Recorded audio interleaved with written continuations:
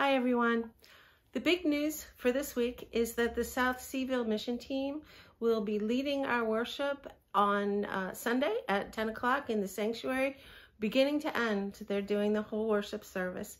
So we look forward to hearing from them. They've also invited us to lunch in the fellowship hall after worship so we can continue to hear about and talk about their trip and the things that the youth are doing.